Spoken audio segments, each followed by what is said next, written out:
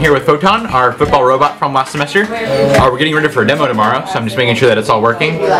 We had previously repurposed some of the talons on this shooter up here for one of our shooting prototypes, or late week 1. So I was just sitting around, redid all the can IDs, and just making sure that everything's wired back up.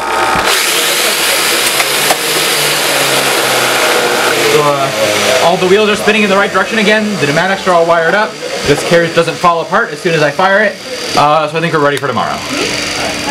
So right now we're at the technology demo for the Gridiron Challenge at the Texas Southern University, and right now Spectrum is demoing 2 of our robots, and we're showing our football robot from the NRG Football Challenge and one of our previous season robots, and we're shooting the footballs so the students can catch them, and meanwhile we're showing them all that we can do with technology and STEM, and showing them that there's a lot of opportunity for them, even if they do like certain sports, and then they can always get so many chances to learn about these things. So this is in the process of building our climber. We're just going to go with a simple design where we have a small diameter bar running between these 2 posts with Velcro on the bar and the Velcro on the strap itself for climbing. We're going to mount a sprocket coming from the drivetrain. The climber will be powered from the drivetrain.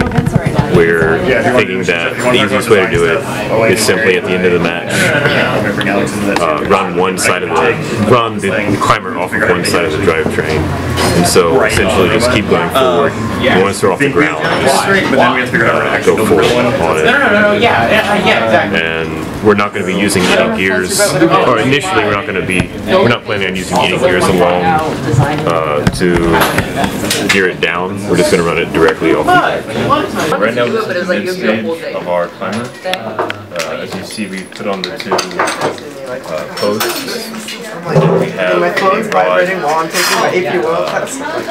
that the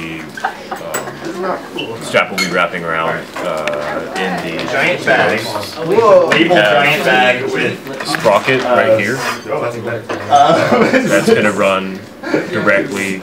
Chains will run directly from this sprocket to the powertrain. 875. Deanne said that these were ½ an inch apart, and because I don't want to measure it, they're ½ an inch apart. That was like really long and hard.